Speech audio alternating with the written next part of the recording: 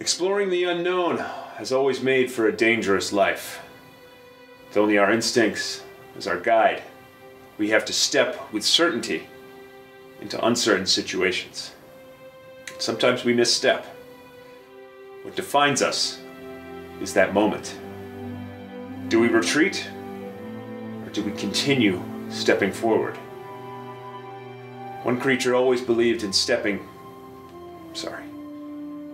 waddling forward.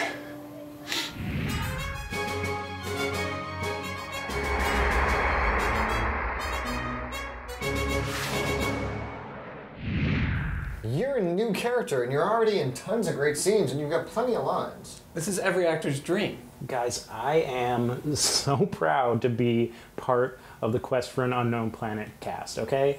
I am so proud, but the fans, they hate my character. No, they don't. I can only assume he is an attempt at comic relief, but the end result is sadistic. Well, that's taken out of context, most likely. When DaBooka walks on screen, my ears want to vomit into my eyes.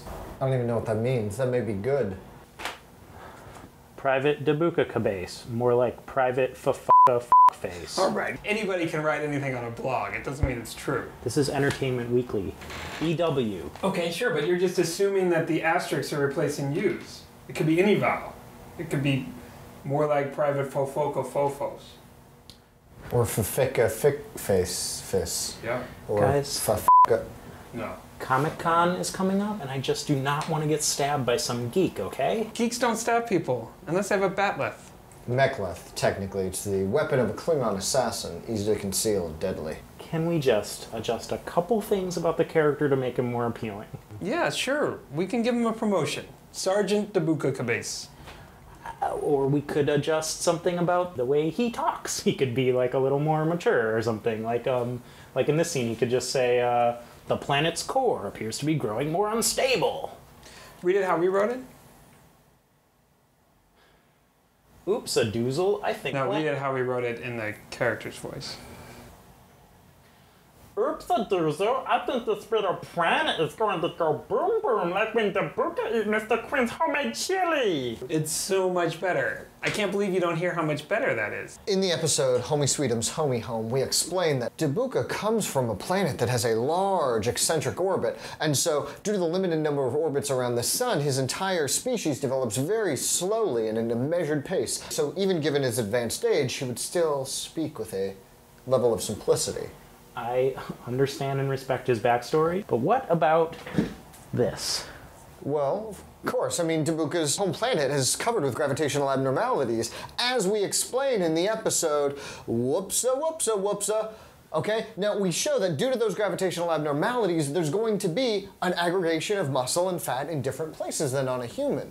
That is great, but all the fans see is a fat ass, okay? My character is a fat ass. This is Wicket syndrome. No. Yeah. Absolutely not. It is not Wicket syndrome. What's Wicket syndrome? When a science fiction author... A speculative fiction author. When a speculative fiction author accidentally puts a scene killer in their show without realizing it, the name comes from Wicket, who was an Ewok in Return of the Jedi. Yeah, like Jar Jar Binks. No! Shut up. No. There's no... We don't that say doesn't that. exist. We don't say Wicket that word. Is the Ewok from Return of the Jedi. Okay, that, whatever it is, that it is happening now, okay? I'm not sure. Do the walk.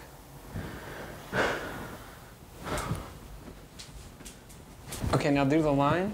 Speaking of... Voice. Speaking of Mr. Quinn's chili, Private DaBooka needs to get out before she makes the air. More aggressively simple. Speaking of Mr. Quinn's chili, Private DaBooka... Yeah, but not angry, like happy. Yeah. Speaking of Mr. Quinn's homemade chili... Remember, your bones are 90% gelatin. Private DaBooka Ka'Baise need to leave now before he go make the air go... Okay, stop. Oh my god, my eyes want to vomit in my ears. Now you see. I never thought it would happen to us.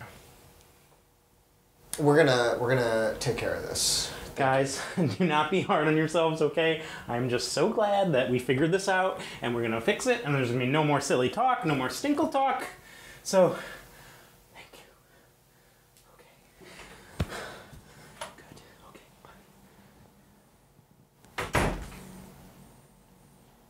You know what we have to do, right? Yeah. Now is not the time for recrimination and regret. We could stand here and wonder why a creature like DaBooka Ka'Baise had to die so slowly and so painfully. But now is the time to celebrate DaBooka's life by honoring his death with the traditional music of his people.